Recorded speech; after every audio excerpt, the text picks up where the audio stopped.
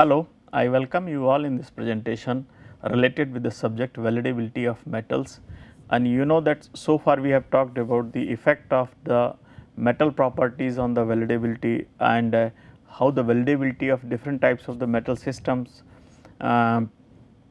is affected if they are strengthened by solid solution strengthening, grain refinement, precipitation hardening, transformation hardening, dispersion hardening, and how the weldability will be affected if a metal system is having the combined effect of these strengthening mechanisms.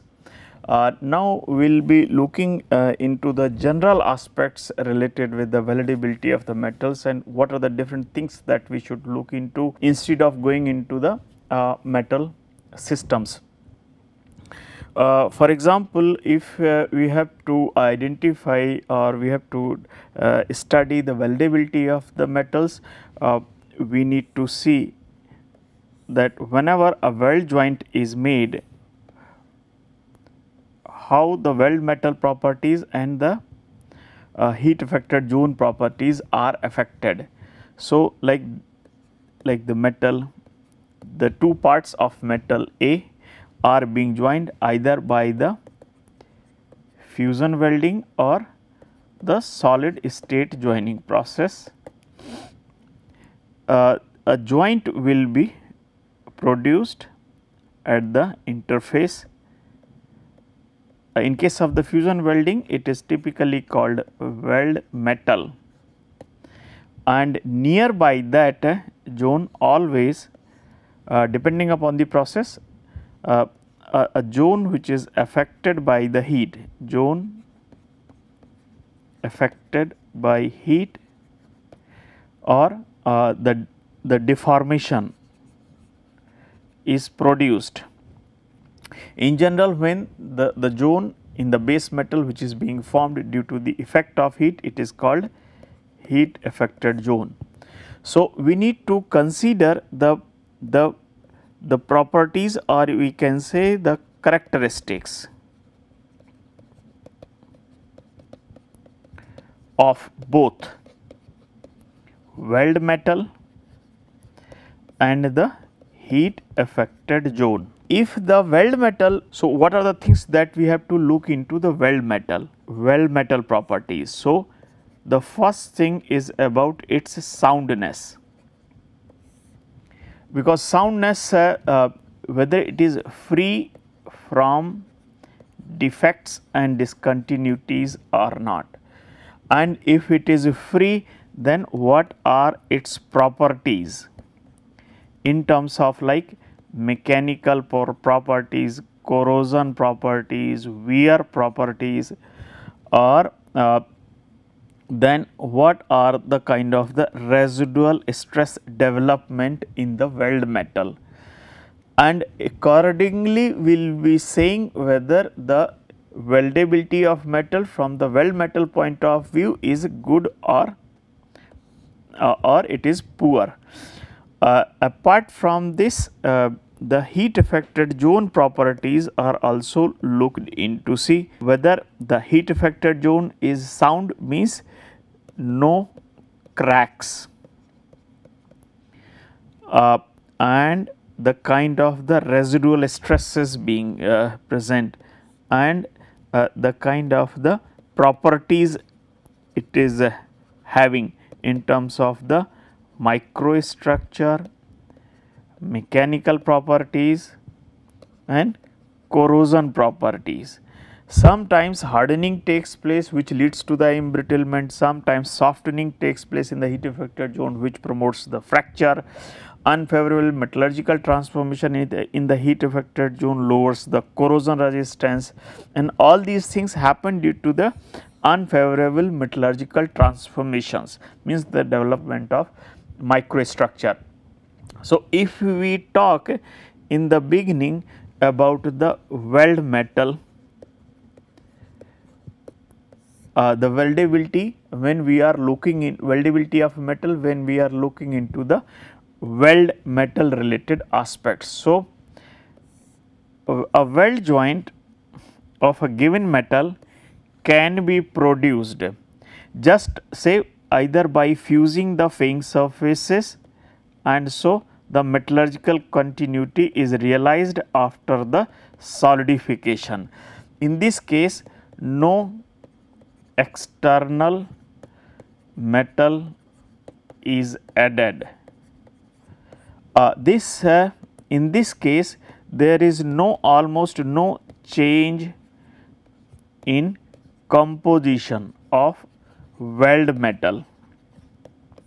So, it is expected that this kind of the weld metal will have uniformity in composition, like starting from base metal across the weld metal again into the base metal. So, there should be uniformity in composition of the base metal, but as far as the microstructure is concerned, there can be lot of heterogeneity, because the base metal may have the wrought structure, means the structure having the effect of the manufacturing processes. If it is like rolling or forging, then those effects will be there in the microstructure, and if it has been made by the casting, then it will have the dendritic structure.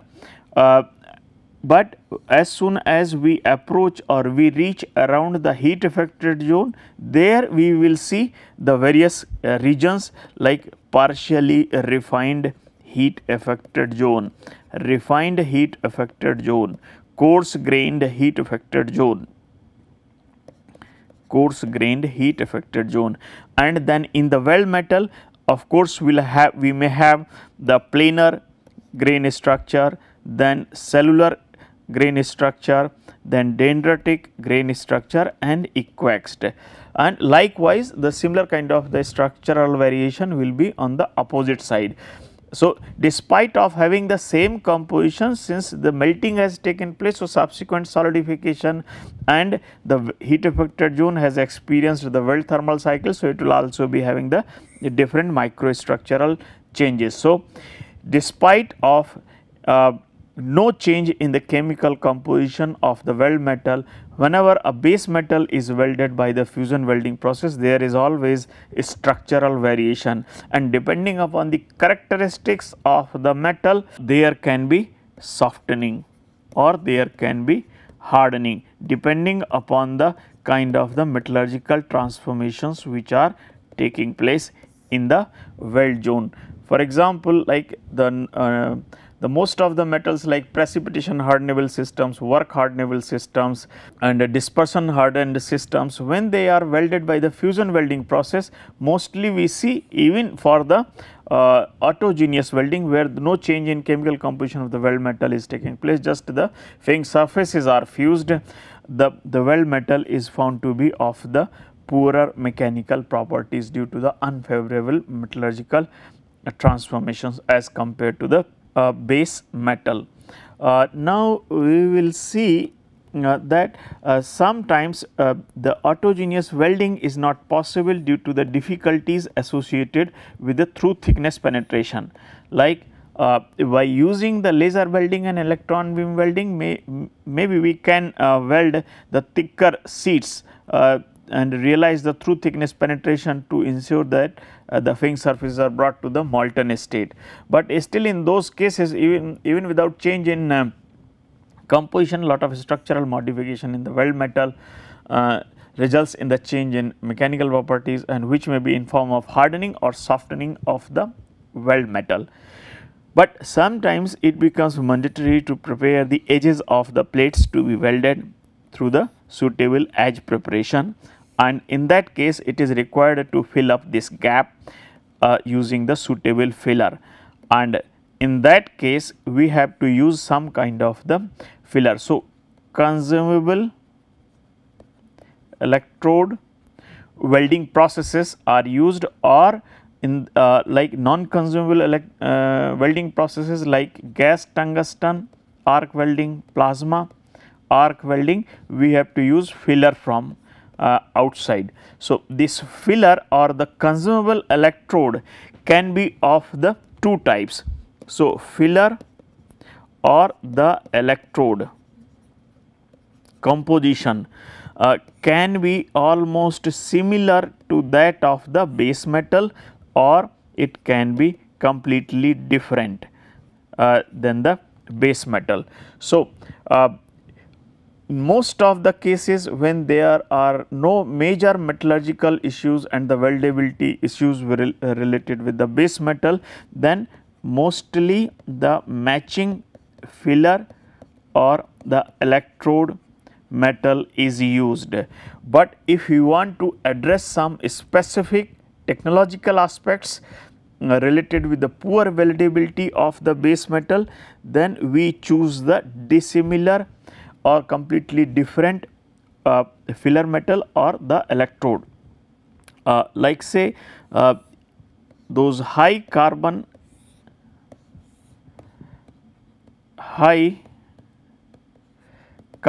steel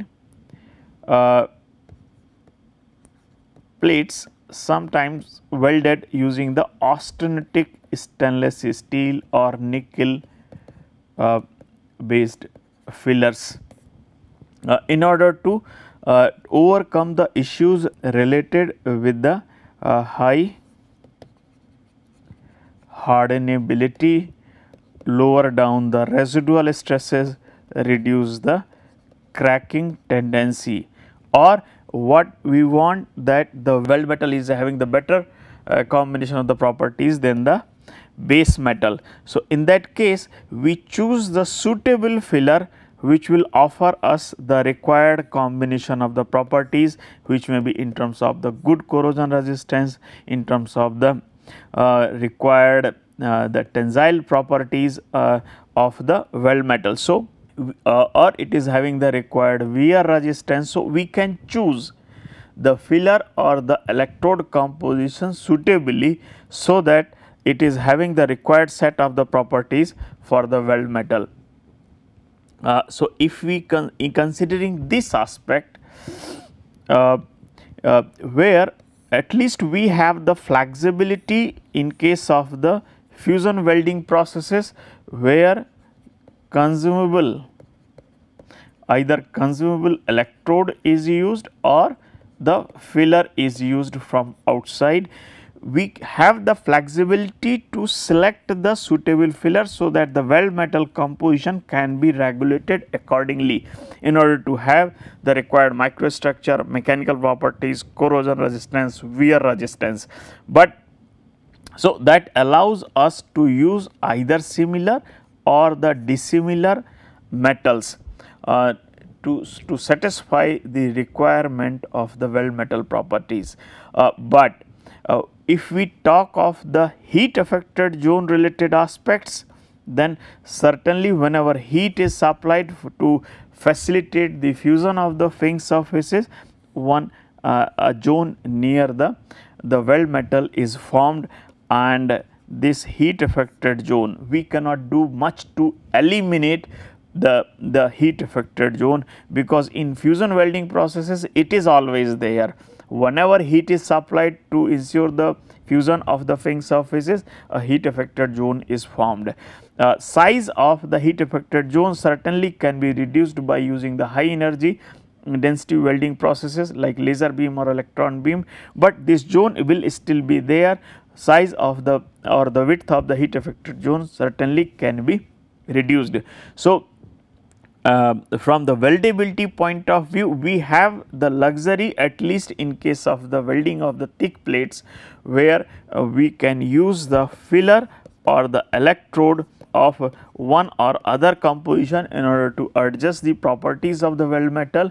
Certainly, we can have a situation where either the corrosion resistance or the tensile properties of the base metal are very poor, like corrosion resistance of the base metal in terms of the MPY is just like 5 MPY. This is the typical unit to show the corrosion resistance or corrosion behavior of the material, and say tensile properties in terms of the yield strength is just 300 MPa, and the percentage elongation is just say 20%. So, if we want that the weld metal is of the much better properties, then accordingly we can choose the suitable filler metal or the electrode offering us the much better corrosion resistance, like CR is having 1.5 MPy. Yield strength is of 500 MPa and the percentage elongation is 30%. So, this kind of the flexibility is available to regulate the weld metal properties, at least with the consumable welding processes or those processes where we can choose the filler metal of either similar composition or of the dissimilar composition. There are some issues with the autogeneous welding process as far as the weldability is concerned, like a metal which is having the solidification temperature range of just 10 degree, then the issues related with the weld metal are very limited, especially with regard to the solidification cracking. But when the solidification temperature range becomes very wide, then even the autogeneous welding does not help to eliminate. Solidification temperature range is very high, like say 150 degree centigrade. Then even simple fusion welding, autogeneous welding, where just the fink surfaces are brought to the molten state and subsequent solidification sometimes lead to the solidification cracks at the center of the weld. So, in order to avoid the weldability issues related with the higher solidification temperature range, sometimes the autogeneous welding is avoided and we try to weld the base metal using the suitable filler, so that the solidification temperature range can be reduced say from 150 to 25 degree centigrade. In that case, the solidification cracking tendency will be reduced with because of the reduction in the solidification temperature range. The mechanism of the solidification cracking I will be talking subsequently, but what I am saying is like direct melting of the base metal may also not be may not always be feasible if the metal is having the wider solidification temperature range, or it is due to the high hardenability, it is leading to the embrittlement of the weld metal. So, it will be better to use the electrode or the filler metal of the lower hardenability like the austenitic stainless steel or the low carbon steels filler can be used. So, it may not always be favorable to have the autogeneous weld through the melting of the fink surfaces and subsequent solidification of the weld metal development for producing a weld joint. So, it is sometimes it is good to have the fillers and the electrodes either of the matching characteristics or of the completely different characteristics. As I have said, we have the option to regulate or adjust the composition as well as the weld metal properties by choosing either the matching filler metal or of the completely different kind of filler metal, so that the weldability related issues of the base metal can be reduced. But we cannot do much as far as the heat affected zone development is concerned, because it is directly affected by the amount of heat being supplied for fusion of fink surfaces. So, like low energy density processes like gas welding or shielded metal arc welding, these processes will be supplying the higher amount of heat. So, heat input will be more, and that in turn will be leading to the wider heat affected zone. So, in order to reduce the adverse effects associated with the heat affected zone, it is always favorable to work with the high energy density processes like electron beam welding or the laser welding or the plasma arc welding. These processes will require lesser heat input. So, the heat affected zone HAZ width in that case is reduced, and that in turn will help in addressing the issues to some extent which are associated with the heat affected zone. So, heat affected zone issues cannot be eliminated, but certainly they can be reduced, and it to a great extent means the HAZ characteristics to a great extent depends upon the kind of weld thermal cycle being experienced by the base metal in the heat affected zone.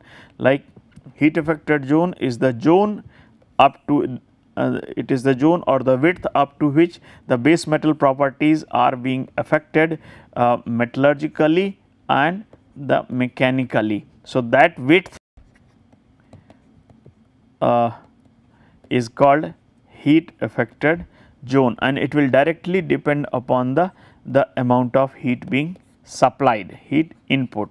So, if we in the heat HAZ, if we take the 3 different locations 1, 2, 3, then each location will be showing us the different weld thermal cycle, which means the different peak temperatures and the different cooling rates. So, heating rate is high if the point, this is for point 1, point 2 and point 3. So, we will see that peak temperature is decreasing and it is taking longer time to reach the peak temperature.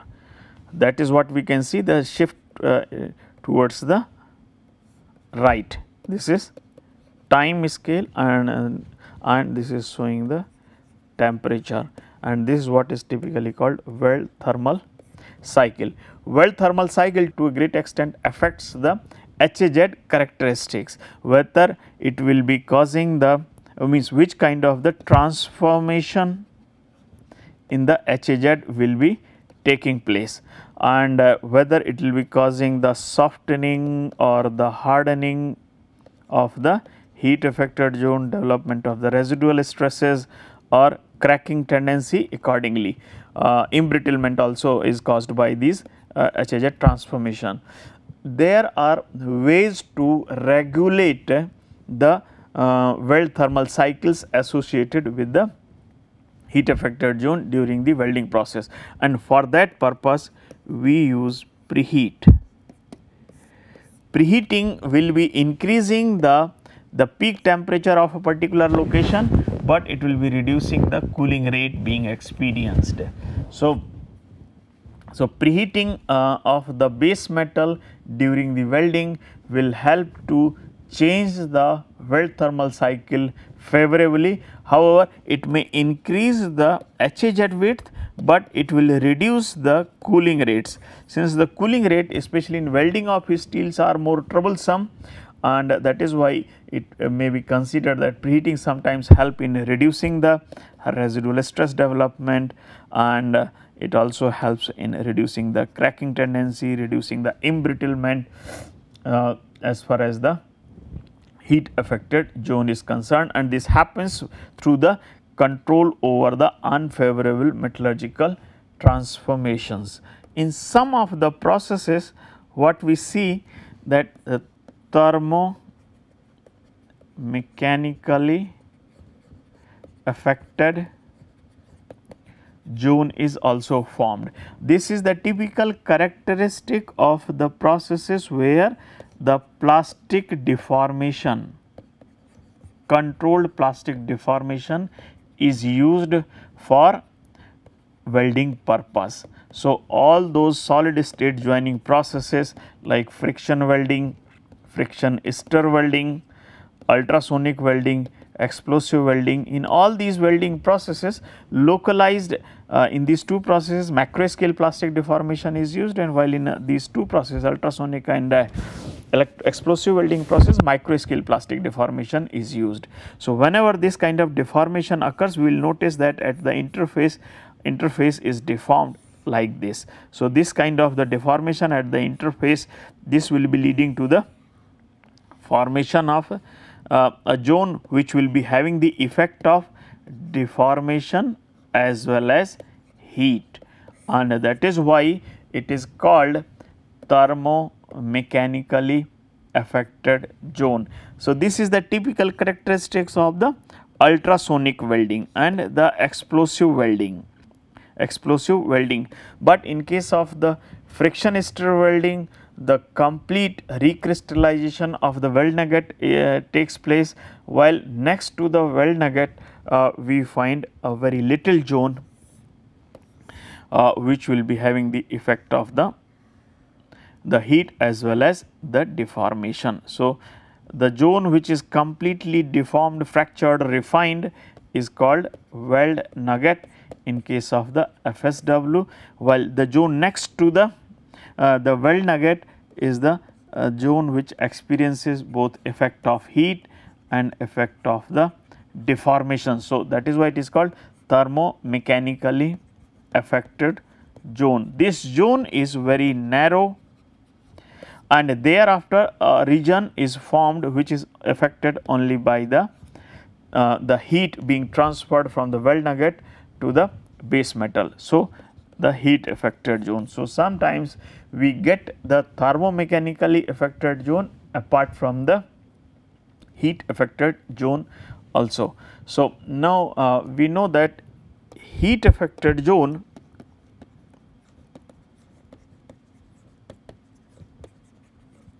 which experiences various weld thermal cycles as per the metal system.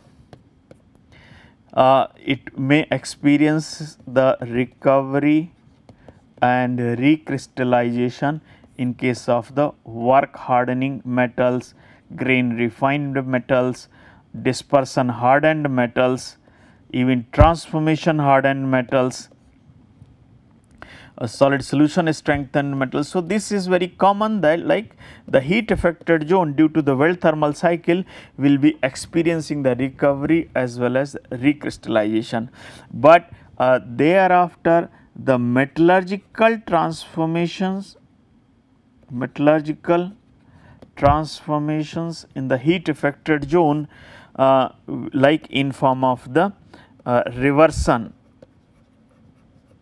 or dissolution of the precipitates or the transformation in form of like ferrite and pearlite transformation into the martensite or benite. These will be so the reversion and dissolution will be causing the softening, while the transformation hardening will be causing the hardening of the heat affected zone. Sometimes, so that will depend upon the kind of the strengthening mechanism which is involved.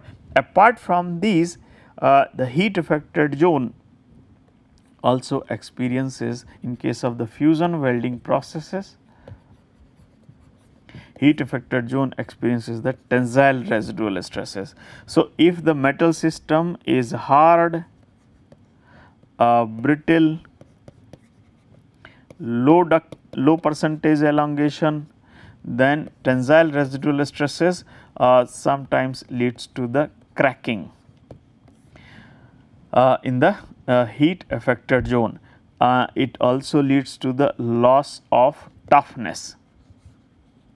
So, it is important more to consider the way by which heat affected zone properties are being affected due to the weld thermal cycle being imposed during the welding to assess the weldability of the metal. Since the weldability of the metals considers the properties of the weld metal as well as the heat affected zone. So, we need to consider the three aspects: whether the weld metal is clean or not. Clean means it is free from the slag or the flux inclusions or not. That will depend upon the kind of the affinity a weld metal is having with atmospheric gases.